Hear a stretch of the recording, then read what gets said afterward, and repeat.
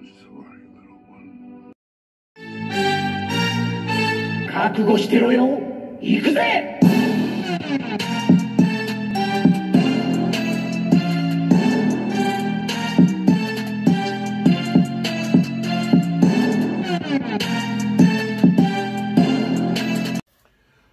Welcome to Worldbreaker Cool's Reviews. I'm your host, Worldbreaker Cool, and welcome to my Marvel Legends End of the Year wrap-up. I have several Marvel Legends left that I have not had time to review, so in order to review these all and save some time so I can hit the end of the year running, I'm going to put a smorgasbord of Marvel Legends in here.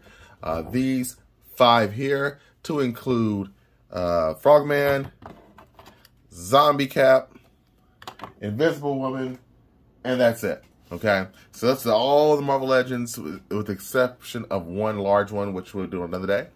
But right now, let's start with Miles. This guy, I'm not going to be very specific on all the articulation, but let's just say it's great. It's got great articulation on it. I love the deco and the sculpt. You can see he's got raised proportions here, which look awesome. This is, in my opinion, the best Miles we've ever had. I like this Miles a lot as well, but this Marvel Legends Miles is much better than the old one, but they're different versions. This one's the kid when he first came out. This one looks like the college student from the game, but you can put him in both displays. Now, he is not better than that Miles. That's my favorite Miles, but he is the best Marvel Legends by a long shot, okay? And as you can see, he comes with his Venom Blast, okay, which I like. Some people say their hands look too big. I'm fine with it. I'm fine with it. I don't get it. He comes with all those accessories there to include this head, which is kind of similar to the head we got years ago from the small Miles. He's got wide hands, whipping hands, fist, and another extra Venom Blast. So I think that's great. Out of 10, I honestly must say I give him a full 10. I mean, he's got the articulation, he's got the sculpt, he's got the accessories. I mean, there's not much more you can ask for, maybe web. And if you got one Spider-Man, you probably got enough by now. So 10 out of 10 for him. Let's move on to the next one. Let's go with actually the Spider-Man 2099, okay? This guy is awesome, okay? It's awesome if you watch wrestling. He's got the claws. I wish he was on a different buck. He does come with an assortment of hands. He's got some wide hands, some punch hands, and some clawed hands. I like the webbing effect. He is just a re-release of what they've had before, but they've added just extra deco, which I do think looks fantastic on him. Love that, love that, love that. So I would have to give him, now he is limited because he is an older figure. And some of his joints are a little bit, not gummy, but kind of get stuck. So that's a bit of a problem. But other than that, I like the paint job, and it's fairly clean. So I'd give him a solid 8. I think he's a must-have if you don't have that version of Spider-Man. Let's move on. Next, we have Morlun, and this is an interesting figure. In some ways, I regret buying him, and in other ways, I don't, because he is an essential Spider-Man villain. But he just never was that cool to me. He's kind of like a vampire. He travels different dimensions with his family because that's what they do, you know. And he drains them and eats them, basically. It's kind of morbid. There was a story with him, but let's not spend time talking about that. Let's talk about the figure. It's okay. It feels wrong. Like, I feel like they use, I don't know, like the buck feels like he should be a little bit wider in the chest. I feel like he should be just a little bit taller as well.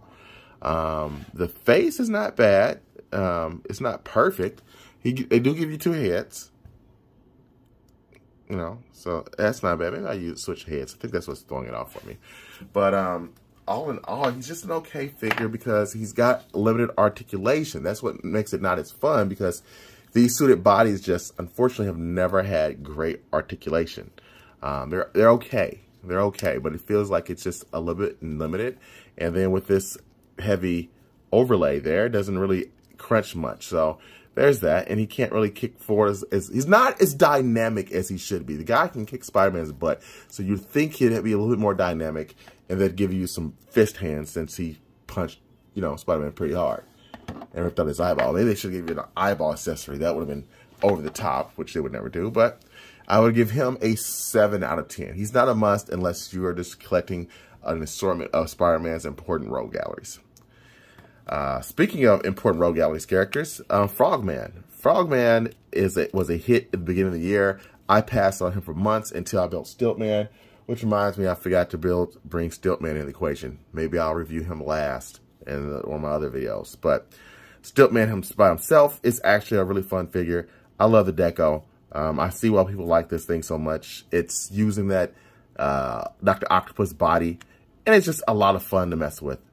This is one of the toys that I use when I'm playing with my son, and you know, he just does silly stuff. I don't really lose sleep over this guy. I think if you want, if Frogman is your jam, then it's probably like a 9. If he's not your jam, it's a solid 8 figure. Okay, it's not much. He comes with some wide hands, but the fist hands do it for me. He's a decent guy. So there's that. Now let's talk about Shriek. Shriek. She does come with the wide hand and this little bracelet accessory, which is actually hers. She comes with 2 graspy hands, which I'm not sure what she's doing with those graspy hands. Maybe Carnage knows. I don't know. Maybe. And she comes with 2 fisted hands. And I love that she's not symmetrical. She's asymmetrical. So if you look at her wrist here, she has some black stuff there. But on this hand over there, she does not have that. And that's like, it's the same way with all her hands. Some of her hands, like this one has the black stuff, this one doesn't. That's awesome. She is a mutant, and she's like Carnage's boo, you know? And she's got double arm articulation. Look at that.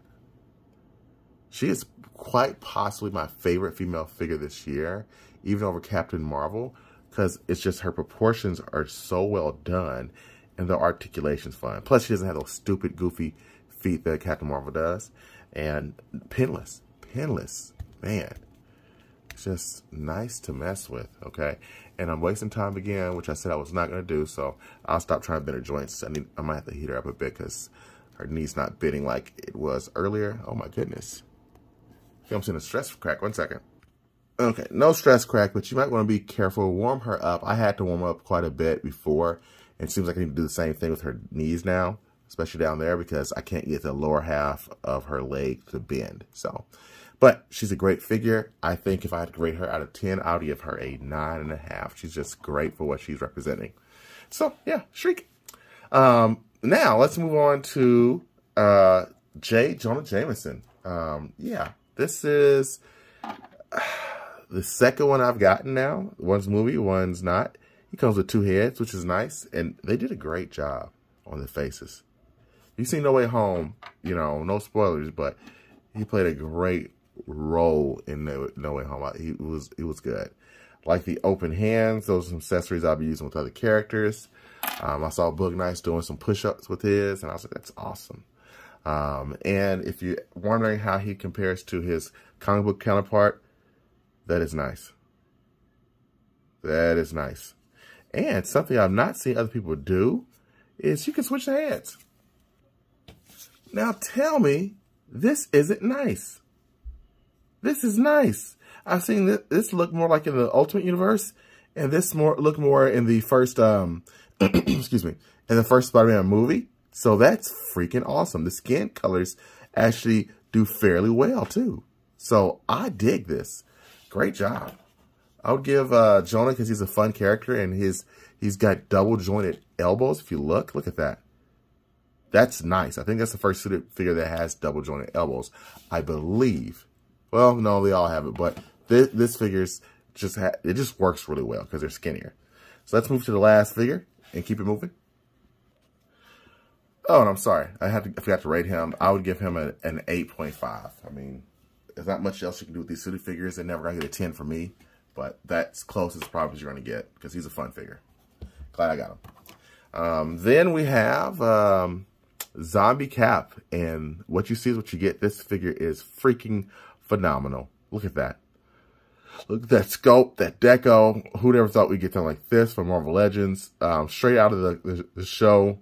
I think it's wonderful. Look at that leg, the foot. Oh, that's great. looks so nasty, which means it's so awesome. So, yeah, I think it's definitely up there for one of the best Marvel Legends of the year. I would give this guy a 10 out of 10. He's just that good. He's very good. I don't know what else more you could want from him, to be honest with you. Unless you just wanted more gore and blood. I don't know. But yeah. Last figure for real. Last figure for real is a newer figure. And she just came in not too long ago. She comes with invisible hands. And she is right here. The Invisible Woman. You can see her joints on the inside, which is to be expected, but she's nice. I didn't get the ugly one because I didn't want that face hunting me, but this one right here, I will get. I'm not getting the rest of the set because I already got 2 teams of Fantastic Four, but I will get this one because we don't have a full Invisible Sue Storm, and I did get the Reed Richards because I want my Council of Reeds, so that's why I'm doing that. But other than that, yeah, she looks good. She looks good. Let me look at her costume. But her face looks really good because it's all see-through. Unlike the one in person that's the Thing of Nightmares. And she comes with this same effect that the last Invisible Woman had. But I would have to give her a 8.5 out of 10 because it's what you always wanted. I just wish we would have had a different accessory than this. Give us a big bubble or something. That would have been awesome. But thank you for watching this review. I know there was a lot of figures here. Thank you for staying with me. And hey, if you like what I do, you know, click that like and subscribe button. Until next time, peace and Marvel Legends grease.